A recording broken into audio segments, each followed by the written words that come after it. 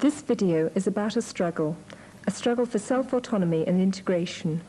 We intend to argue the case through the experiences and opinions of physically disabled people for the provision of real alternatives to segregated residential institutions, alternatives that incorporate all the necessary features and assistance for secure, integrated and independent living. Many factors interact to make this possible, but as we shall see, the three main elements are well-designed and located housing, appropriate aids and equipment, and a flexible, secure system of personal help.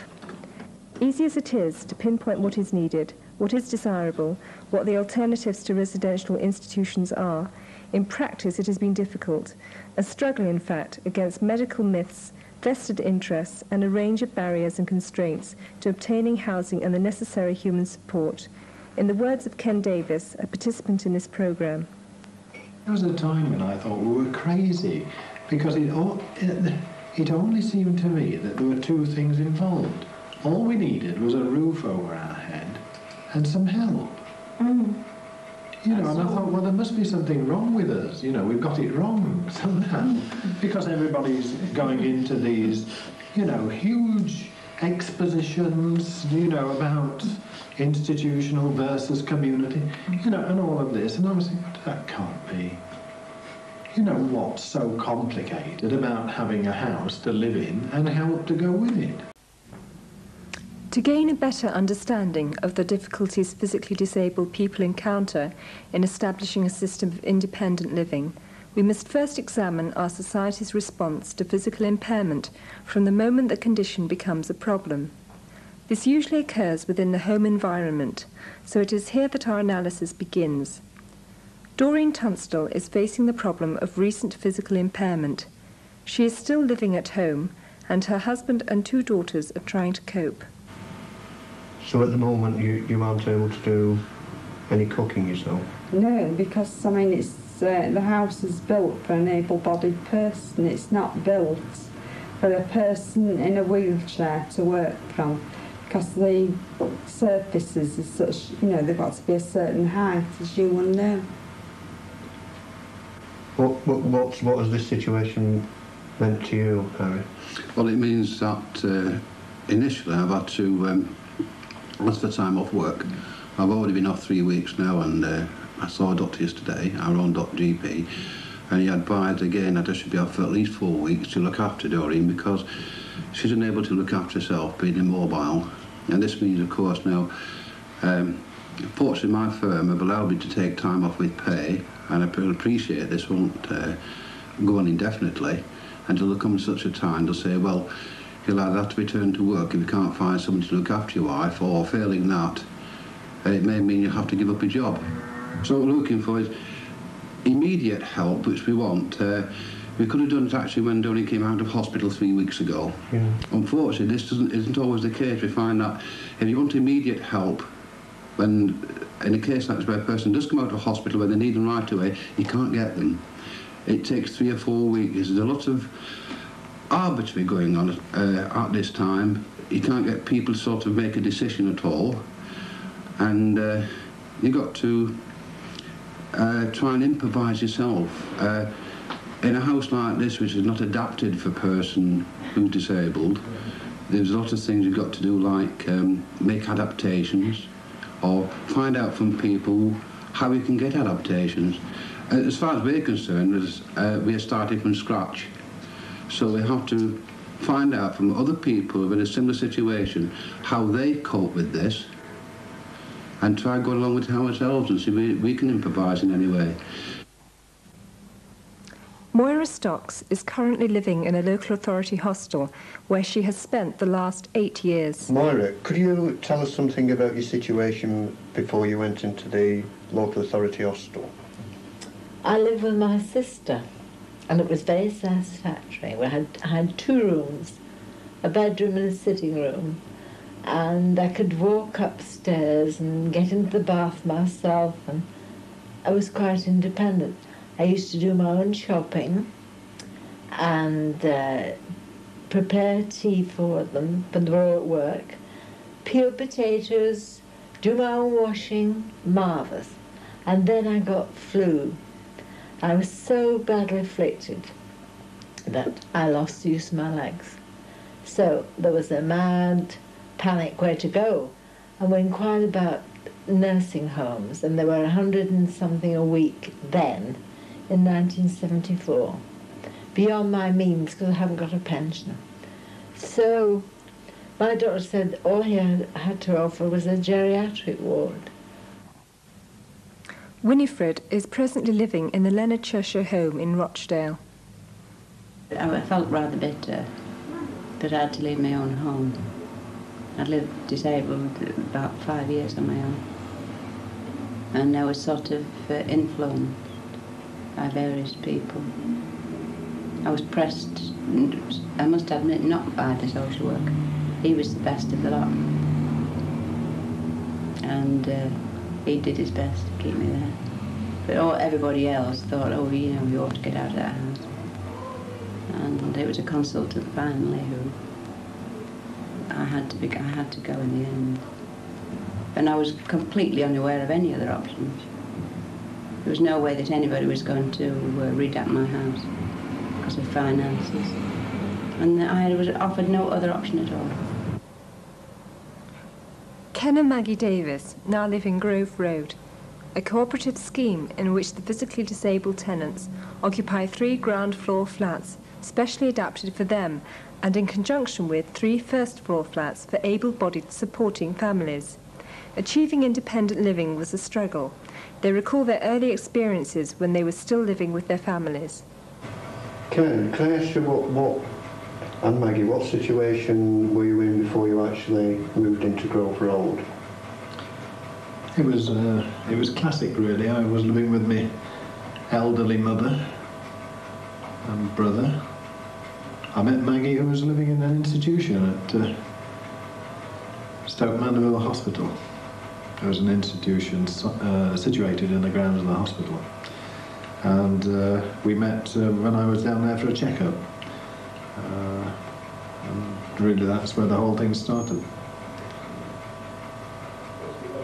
As the problem for Meg was problem with your mother, wasn't it, Meg, really? Your home situation was a bit different from mine. Yes, after I had the accident, I couldn't go home because there was only my mother and she was physically unable to cope. We didn't have any help from any local authorities. Nobody was able to give us any advice anyway, which was quite distressing for my mother. Put her through a lot of trauma. So the only alternative was to ship me out of the wards of Stoke Mandeville, either to an old people's home or some other hostel. Yes, I think the situation that both Maggie and me were in, it's so typical. I mean, the onus for providing help, if you happen to need help, falls on the family, on your parents or your wife or whatever it is. And, you know, we were both in this situation. I mean, for Maggie, her mother was too frail to give her the help that she needed. It was, of course, and Maggie's mother felt very guilty, quite certain that, you know, she couldn't provide that help. My mother, you know, she was struggling on, and it was so typical again, you know, time goes on, your caring relative gets older and older and less capable of coping, and breakdown is inevitable. You know, it just can't go on forever unsupported, and that was the key to the whole thing. I mean, we just don't socialise our helping arrangements enough. They tend to be concentrated in families. Families feel guilty if they can't come up with the help. And when the help breaks down, people end up in institutions. Maggie and me were just two of such typical cases. It's happening all the time. And one of the strangest things of all is that when at the point where the help actually breaks down in one's own home, you know, when your elderly mother can't carry on coping anymore, instead of replacing or supporting that situation actually in your own home in the community, what they do is just yank you out of it. The solution prescribed in most cases by the authorities for disabled people in this predicament is to accommodate them in a residential institution. This is described as the care or medical model for coping with physical disablement. We asked Ken and Maggie Davis and Pat and Norman Kelly to describe their experiences living under the care model. Nobody knew what to do with me. And so they eventually decided that because they tended to feel that I was an SRN and I was slightly more elite than the other Crips, that I could go into the hostel, and it was explained to me that it was a very special place, and that I was rather honoured to be able to go into the hostel. And it was, in actual fact, the hostel was absolutely shocking. It was one of the most dehumanising places I've ever been in. And apart from dehumanising the residents that were in there, I really felt that the people that were in charge were actually dehumanising themselves in the way that they maltreated people, not only physically but also emotionally and mentally, and it was horrible. And it got so bad that I couldn't cope with it any longer, and I requested to be moved to a young chronic sick unit in Essex because it was nearer my home, and that was Pierce House, which started off reasonably well because we had a very radical woman in charge, but because she was so radical, she was eventually manipulated out of the whole situation, and we got some very, very bad staff, and then it started deteriorating as per usual. And then eventually, I mean, all this time Ken was visiting me, and Cressy Fields cropped up, which is a Part 3 accommodation in Derbyshire, and we went to live there while this place was being built here.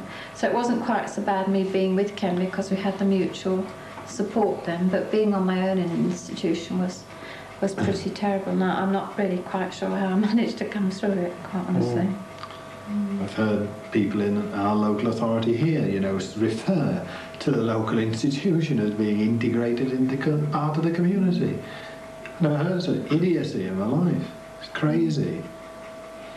But no, the correct place for us is in that sort of situation where, of course, people like us can get the help we need round the clock, whether we need it or not. It's there, and of course we should be grateful. And of course we're not, because it's a gross imposition on one's own freedom, and it's a totally insensitive solution to disabled people's problems. It causes disability rather than assists one to overcome it. I've been there about 18 months. Burbank is a local authority hospital, yeah, is it? Yeah.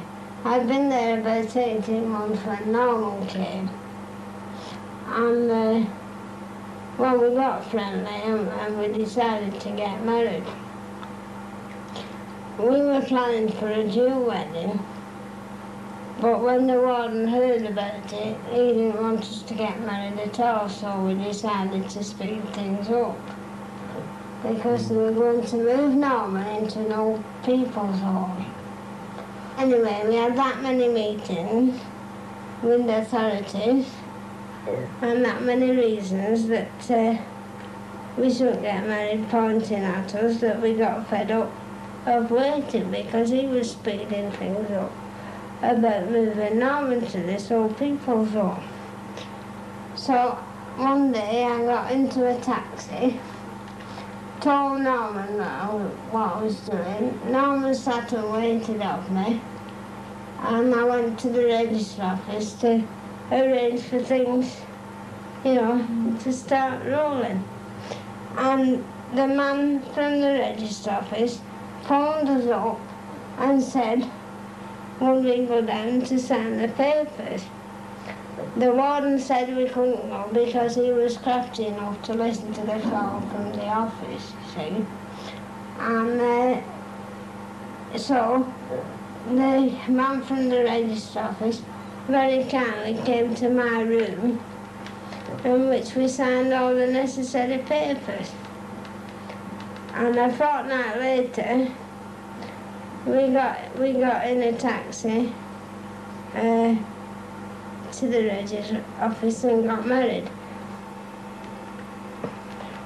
no, while we were there, Norma's niece beforehand had set a table in a room which was allotted to anybody. I mean, you were free to go in, it didn't matter whether one gave you permission or not. Mum and Norma's niece would bake cakes and set, you know, lettuce and things like a cold tea. Otherwise, you wouldn't have had any sort of reception whatsoever. When the day finally did come to an end, and it was time to go to bed, we were told that we would have to tolerate being in separate rooms for at least 3 weeks. This means that Norman went in the room he shared with a man, and I went in the room I shared with a woman. But it didn't go on for 3 weeks, it went on for 7 months. And when I finally went to him and asked him, he said that he thought if we played about long enough that we would get divorced and everything would be, you know, all right, run smoothly again. So I said, no, I said, we're not doing that if that's the way I'll get out. So he says, well, he says, you know where the door is, do what you can. Because he thought we wouldn't do anything, you see. I think there's an arrogant assumption on the part of the existing professional structure that it is perfectly right and proper for them to make decisions about our lives. And that doesn't matter whether it's, you know, a district health administrator or, you know, a regional medical officer or whatever, are making a decision about the siting of a young chronic sick unit in the grounds of this hospital or that hospital, or whether it's something simple like the issue of incontinence pants. The essence of the problem in both cases is that they have the authority, they undoubtedly have been given the power to make these decisions for their patients, in inverted commas, their clients, and they think it's the right thing to do. The thought of participating with their clients, hearing them, having and just working out on an equal basis the kind of requirements just has never really occurred to anybody that I had ever met, because the whole course of professional help is given on the is delivered to you across this barrier of prescription. You're on the receiving end, they're on the giving end. You are the dependent person, they are the person in authority.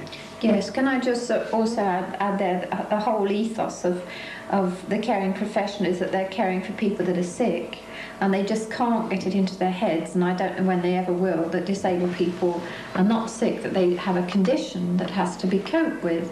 And so, you know, they just treat you all along the board as sick people, and I think that's really very, very wrong.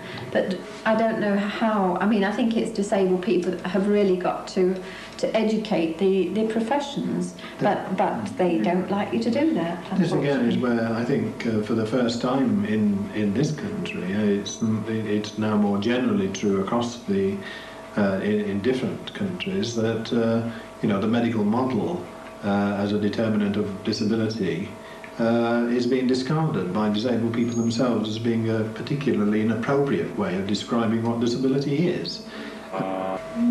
Could you tell us a little bit then, Ken, Maggie, about which you've just really led into, about the aims and origins of Grovefield? I think you...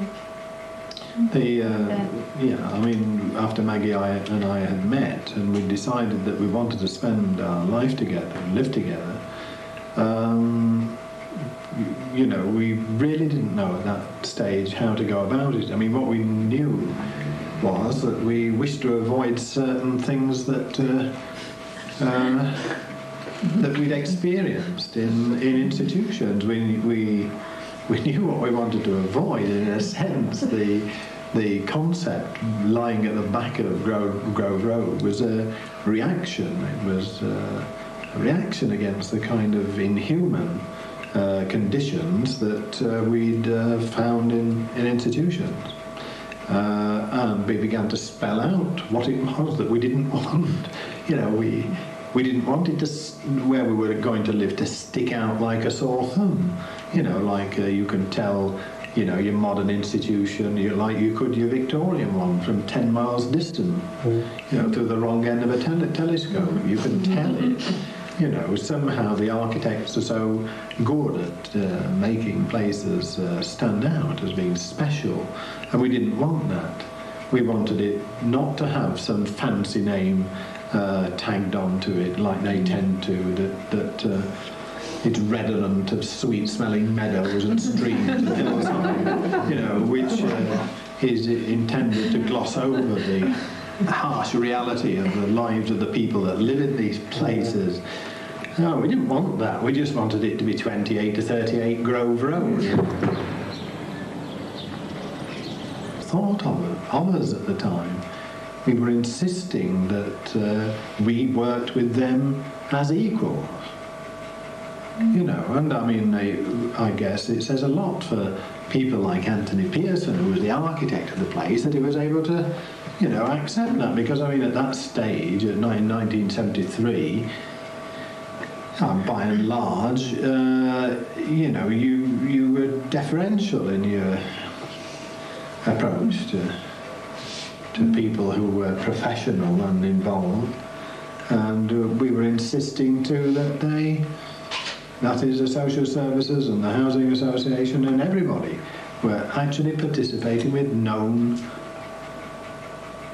potential tenants in the flats here. It was a key thing, and that it wasn't something that they would dream up for us. It wasn't something that they would prescribe for us.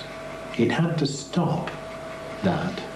That was the key point. It had to come from us. It didn't matter whether it was wrong, whether we made a mistake, but you know, once somebody prescribes it for you, you've lost your freedom to express out of your own experience the solution to your problems. You've lost that once people have prescribed it for you, and so it was important. And the idea was this very simple one, that, you know, there ought to be people who are able-bodied, who would be willing to live close to us and to be willing to be called on to help us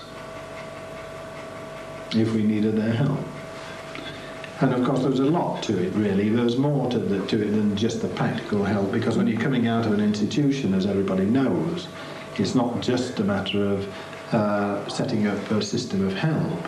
It's a system that has to incorporate in it a number of emotional supports as well, and you know, that this was something else where, out of our own experience, we were developing the ideas and discussing them with the people who were willing to help us. The non-disabled potential tenants of the flats here and ourselves were discussing the kind of support and encouragement that we might need as we were trying to face these issues of actually moving into what was an unknown situation to us. And helping us over the artificial dependency that had been created in us through, you know, the long experience of living in institutions. Because even though, as Maggie said earlier, you know, she was in an institution, but I joined her in an institution in Derbyshire for some years myself, so I had direct experience of the same thing, not as long as Maggie, but enough to know something of the kind of pressures that you're under when you're in that sort of situation, and something of the fears that you feel when you're faced with the reality of moving out. And those fears are pretty real, aren't they, Meg? Well, yeah, I mean, I was absolutely terrified.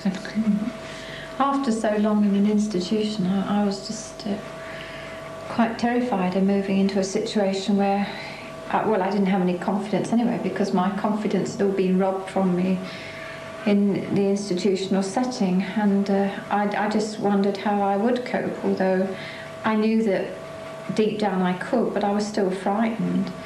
And I think for the first 6 months that I was here, I was just totally exhausted, because I was, you know, I was being much more independent than I'd ever been, you know, that time in the hospital setting, because they don't allow you to be independent anyway. And so it was quite exhausting. But I did find it emotionally pretty difficult as well. But after the sort of 6 months, I began to feel a lot better and was able to cope a lot more. So you'd actually dared to decide to leave the institution and come and live on your own, but you couldn't have started without some sort of care support already organised. How did you set about this? Yes, that's right. In actual fact, we'd already identified our helpers. So it was we'd had quite a few discussions before we actually moved in about how we were going to cope.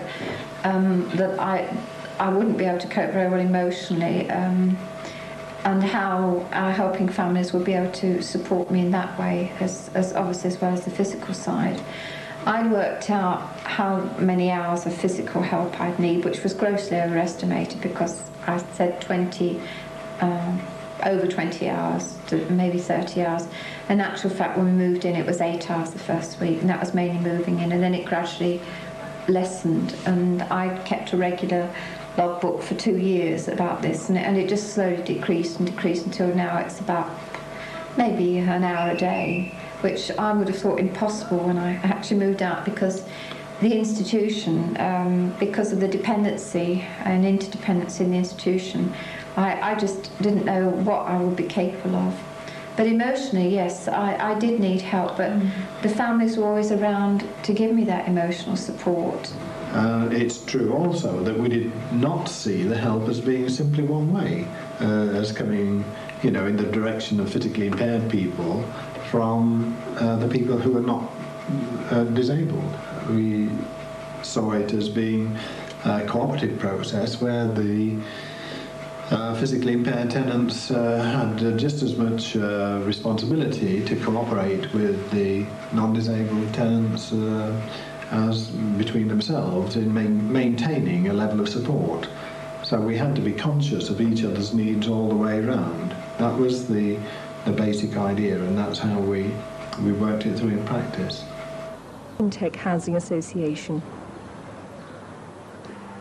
I'd applied to go on a training scheme whereby that if you passed the, you know, well, I'll say test because I forgot the word that was used, but if I passed the test I could go into a flat of my own. Anyway, the specialist that organised it, I'd forgotten about it, but he came up and did examine me. And when he found out that we were married, he took both of us, you see. And we had 6 weeks planned at Mangan Lodge. Now, we had several good examinations, didn't we? Yeah. While we were in there. That's a younger disabled unit? Yes. Yeah. Apart from the you know, the test that we went in for, we had examinations to see the mobility of our limbs and things, and, you know, our IQ and that. So while we were being examined for these, I kept talking to the specialist, and I kept saying, well, I don't want to go back to Willowbank, and I kept saying what was happening, you see, not thinking. I thought, well, I might as well tell him, because he's not taking any notice, because he never looked as if he was. Well, apparently it must have been, because he came and said, at the end of our training, he came and said, well, you go on all right and you don't have to go back there because I've done what I can, you see. So, when we were emphatic about not going back to Willowbank, the specialist that organised for us to go there said we could have another 3 weeks extension there. But after these 3 weeks, the time really was up. And we had to make our own plans. Meantime, the social workers came in, didn't they? Yeah. And they said that there was no flats available anywhere that they could think of. And what they suggested was that Norman went home to his family and I went home to mine. This we weren't prepared to do after fighting, coming this far, you know, we weren't going to split up now, you never know when you get back. So we said we wouldn't do that. In the meantime, some people came and asked us about being married and being disabled, and we told them what was happening.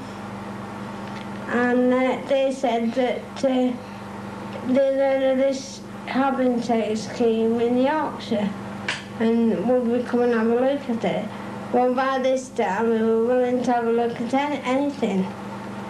The housing officers from Abington said that we could have the flats, you know, anytime we were ready to move in, because it had been empty a long time.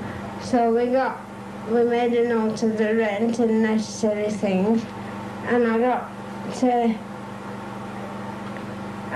what was, you know, the housing officer said in writing, so that, well, you have to cover everything. I mean, you know, it's not good just by word of mouth saying what he said.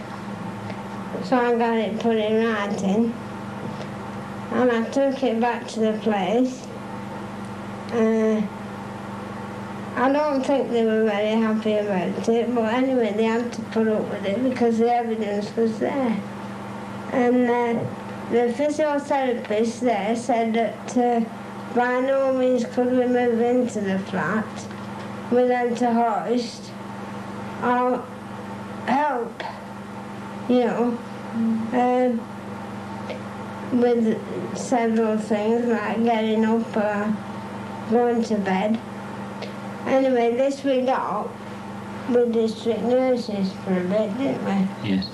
What's the biggest differences in quality of life, pattern, Norman, between here and the residential hospital? The biggest difference is the amount of privacy. It's smashing. Really is. I mean, just to be able to get up and go to bed and you know, what time you want and have your meals, and instead of saying, come on, it's ready, if you don't come, it's moved off the table. Did you have any trial when you came to live here? We had a trial period of 3 months. This means that the warden kept her eye on us, and it depended on how many times we rang for the warden in these 3 months as to whether we could have the flat or not. But we didn't ring for the warden, so in those 3, well, we don't. No. Housing associations have been helpful in assisting to exist. We spoke to Ken Davis about the halfway house scheme. Yes, there's a house nearby here which has been converted and is used, for want of a better label, as a rehabilitation flat, which is intended for people who live in a local institution to move out into this flat, which is a kind of sheltered, if you like, ordinary house in a local village, with plenty of support on hand, drawn from people in the village mainly, but also underpinned by statutory sources of support. The people there can move on into this sort of halfway stage, gaining support from each other in the group, because there's room for 3. physically impaired people to live in this particular house before they then move on into their own homes elsewhere in the area of their choice, which has already been done in the case of one of the first people to occupy the bungalow at Newton, and will soon be followed on by two of the other people who live there. This is the bungalow at Newton. Phil Atkins was one of the 3 original occupants. He has since secured a flat of his own in Alfreton, Derbyshire. We asked him to describe the value of the halfway house scheme. Well, I was living in Cressy Fields, which is a residential establishment, institution, if you like. And I moved from there to the Newton bungalow in April 1980, where I was with 2 other disabled people as part of a transitional training programme, as it was called, you know, to training to become independent with a view to eventually getting my own flat. It was quite a well-equipped bungalow with track horse, and we had local people helping, you know, as regards the personal care and the meals and things like that. And also, you know, there was an opportunity for us to do things as well. You know, like coping with bills and things, which was something I'd never been used to. Yeah. You know, I'd always been protected from that with living in institutions. How did you feel when you first went there? Well, it was very strange, you know, after 4 years in institution with everything being done, and suddenly being given responsibilities for things that you'd never, ever had to do. But after a few weeks, you know, I got used to the idea, and as time went on, the easier it became. So do you think, looking back, you couldn't have gone straight from the institution into your own home, like you are now? I don't think it would have been so successful. No. So that because I would have had to go through what I went through at Newton before, you know, when I came here.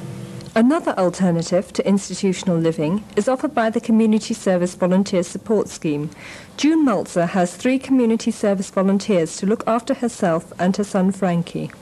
June, what level of commitment have you had from the social services with the provision of CSVs on the one-to-one scheme? Well, social services, in fact, have to make a certain amount of commitment to CSV before volunteers are sent to me. For example, they have to pay roughly £2,000 a year to CSV in order for the project to continue. There haven't been any problems during, I take it, in them providing the £2,000 which you referred to? Up to now, no. Well, only so far as at the beginning they were a bit reticent, but at the mention of the Ombudsman, they became quite willing to provide the service. That's strange, isn't it? Because if yourself and Frankie were taken into residential care, wouldn't that be a tremendous cost, far in excess of £2,000 a year? Much more so. But social services, like any other bureaucratic agency, I think feel that putting Frank and I into home is a far easier solution than thinking imaginatively of other ways of keeping me in the community. Could I just ask you about the training of the CSV volunteers in order that they can meet your requirements? I take it that is your responsibility, is it, Joe? Yes, it is. I find, obviously, because I've been handicapped all my life, I have ways of being lifted. There's is easier for me, and I found easier ways for the volunteers to lift me, and therefore when they first come to me, there is an initial training period whereby the volunteers have to get used to me and I have to get used to the volunteers. Could local authorities do more to help? Don Simpson is the Borough Housing Officer for Rochdale Council. And answer that firstly by making a point about scale. Rochdale, for instance, has got about 22,000 houses in management. We invest in new building and in alterations and improvements to existing buildings, several £1 million each year. So it's a big operation. Against that, the needs of severely disabled people involve a relatively small number of individuals, so that it seems to me that there is a very great deal we can do and should do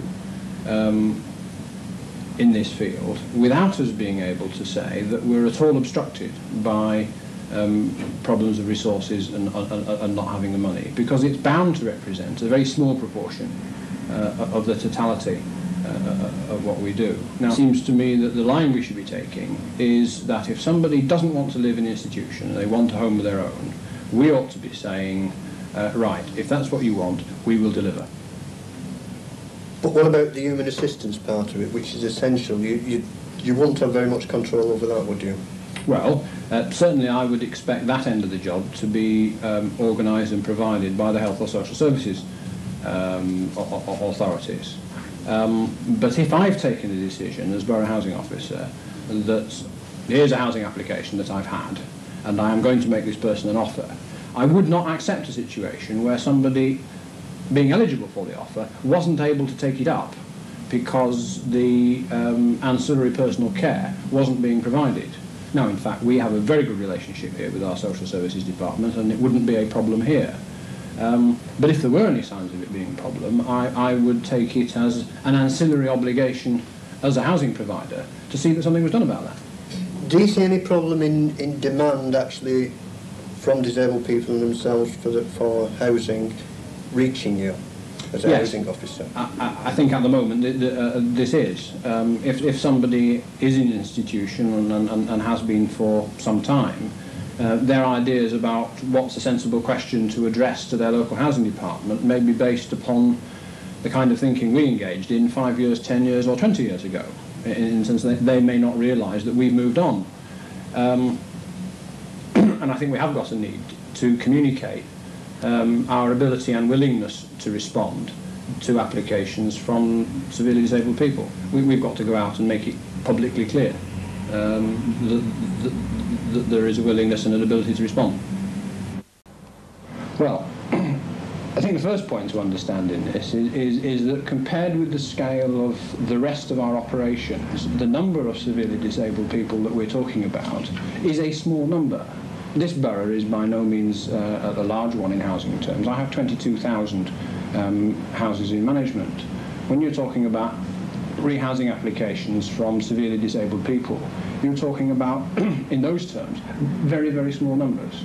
So that there's no way as a housing department that we could say, oh, here is a problem which overfaces us, or that we've got any justification for running away from. Because when we've done what needs to be done, it's going to make a very, very small impact on the total scale of all our operations. Now, from that viewpoint, I would say that if somebody has made the personal decision that he doesn't want to, or she doesn't want to live in an institution, wants to come out and have a home of their own, I would say that a department like mine should accept an absolute obligation to see that an appropriate dwelling is provided. And we couldn't possibly claim not to have the resources to be able to meet that. Do you see any problems in the demand for this accommodation actually reaching the housing department? Well, yes. It seems to me that is a key issue. It's one thing for me to sit here and have fine ideas about what we could and should do for people, but we can't actually respond to a housing application before we receive it. The application has got to be made, and therefore there's a need to communicate to the appropriate disabled people that you have got that commitment and willingness to respond once the claim is made. Gordon Littlemore, Social Services Department, Rochdale Council. What is your authority doing to encourage severely disabled people to come out of residential care? Well, in conjunction with the Rochdale Crossroads Care Attendance Scheme, the Council have obtained an Urban Aid grant of £10,000 specifically to enable disabled people to be discharged from residential care into specially designed council property, either specially designed or specially built and adapted property. And we are at the moment endeavouring to identify those disabled people who could in fact benefit from this project. Now, in a local voluntary home, there are a number of disabled people who didn't originate from Rochdale. But we feel that although there may be financial problems, it is the right of every disabled person, if they so wish, to be rehoused. Disabled people, like us all, have got a chance must have the chance to be able to try something, and if necessary to fail and to go back again. That's part of life, that you take risks and you take chances, and things fail and some things succeed. There are many disabled people in institutional care who perhaps don't appreciate that might be possible to live in the community. And of course, it's actually getting at those people as well, and getting the information to them, if in fact residential staff at times tend to protect them. Judith Gray, Community Health Physician. What's required is the provision of ordinary domestic scale housing, either by the housing department or by housing associations, and their adaptation where necessary by housing departments or social services departments, but most importantly the provision of a flexible multidisciplinary support service which would enable those people with physical disabilities to live as normal lives as possible in as normal accommodation as possible. I'm not convinced by anything I've seen or read that people with a variety of severe disabilities I'm not convinced that they cannot manage in ordinary housing. In other words, I think they can manage if the right support is provided at the right level at the right time. And that support ought to be support that is geared to the needs of those individuals, not planned in batches. People should not have to move their dwelling if their level of need actually increases. If the level of need increases, the level of support should increase to that person in that house. And that way, people with a variety of different disabilities could be looked after in the community, in ordinary housing, in a position where they can mix readily with able-bodied people, where they can have meaningful meetings, friendships, interactions every day of their lives with people who are able-bodied, and where their existence is not one that is segregated and cut off from the rest of society in some, however beautiful, however clean, young disabled unit or hostel. And I think that most people want to live lives that have a degree of independence, and that have some variety, and to live in a house that is your own, that has, whether it's rented or not, the fact is you want to be able to control what goes on there. That's what most of us want.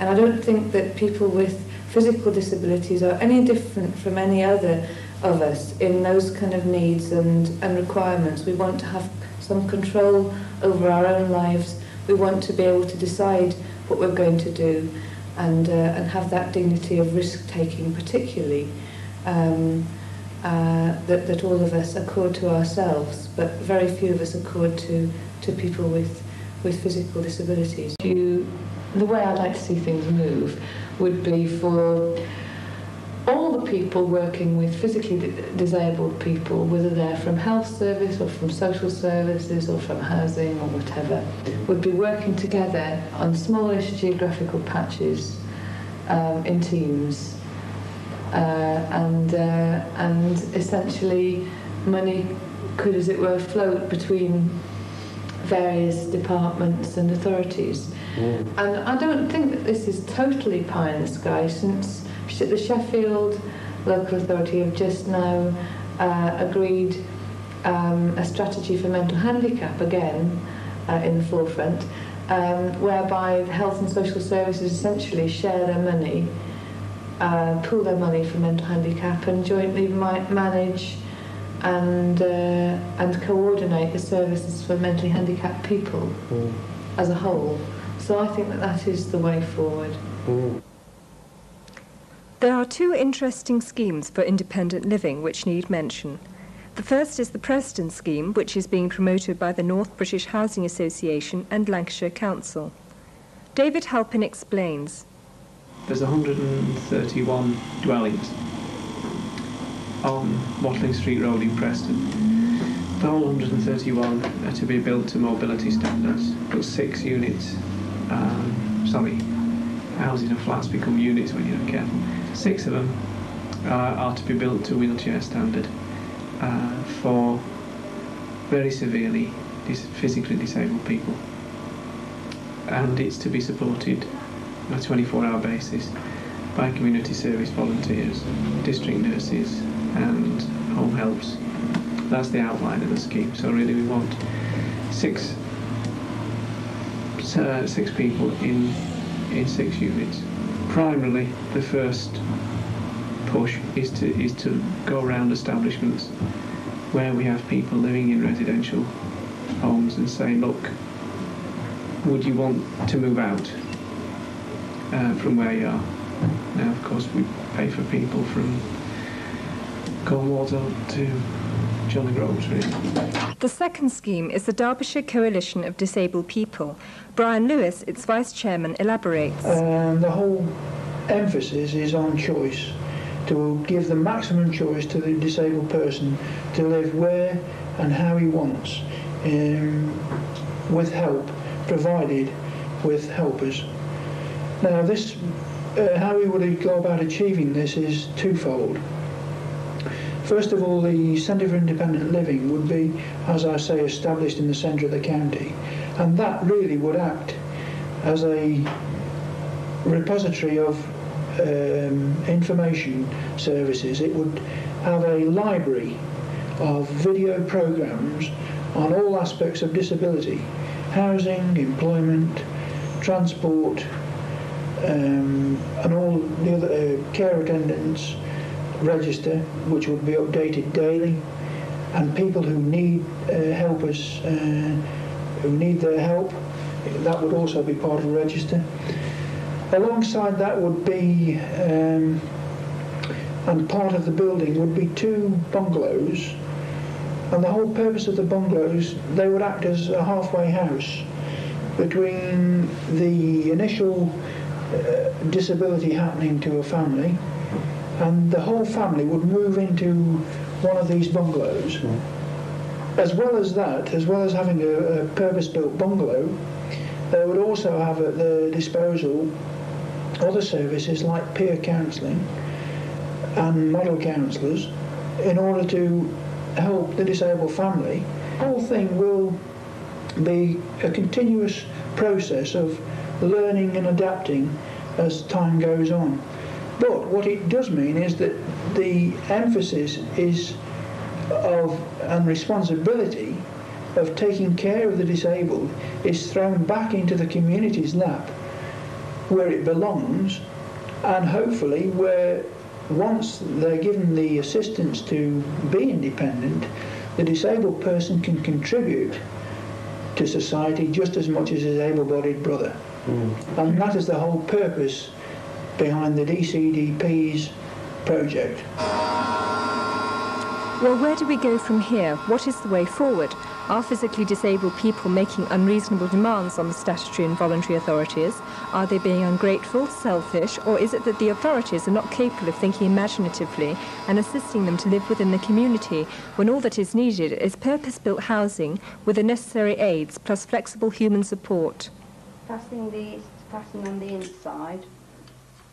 Well, I feel that all the struggles I have had up to date have been through the ignorance and insularity of professional agencies. Obviously, years ago, disabled people were not thought of as being capable of living within the community. Fortunately today, there are schemes such as CSV which enables disabled people to live within the community, and professional people have got to accept that no longer are they in a totally caring situation all the time. Therefore I hope that more people will in fact take up these opportunities to get out of institutions and live within the community. The most heartening thing that's happened in recent years, in my opinion, is that disabled people have redefined disability in terms of their own experience and not slavishly adhered to the kind of definitions that health professionals and others have dreamed up and adopted for them on their behalf, and which, of course, many people who are themselves disabled also accept as being a proper description of their condition. It's a problem now for disabled people, and the future for people in the professions, I think, is really very rosy. Once we've got to grips with this particular problem, then professional people will be able to take a much more fruitful and fulfilling role for themselves as a result of this struggle which we're going through in this particular phase. We're struggling out of one historical phase, the dependent, segregated phase of physically impaired people's existence, into this phase of self-defined, independent living. I think that the existing professional structure is inappropriate to disabled people once they have moved out of that area of the acute phase of their condition, or the area of sickness that appears to be proper to medicine. It's up to disabled people to develop their own services now. It's up to them to develop them out of their own experience, to define their condition, and to come up with the solutions out of their own experience. And the proper role for the existing professionals, as they find themselves under attack at the moment, is to support that process, because it's certainly never going to be the case that they're ever going to be redundant. Indeed, they may find themselves in a far better position of having a much better professional role to play in terms of being certain that they are supporting a person's independence, helping that person to get into normal social situations which embrace the whole sphere of human life, not just stopping at living in a flat like this, but to do with the environment generally within which accessible and usable flats are placed, to do with issues like employment and education and everything else. Now, so the support of professionals into non-integrated situations, I'm sure, could be very helpful. But it is only support. It's up to disabled people to design their own services to make these things happen.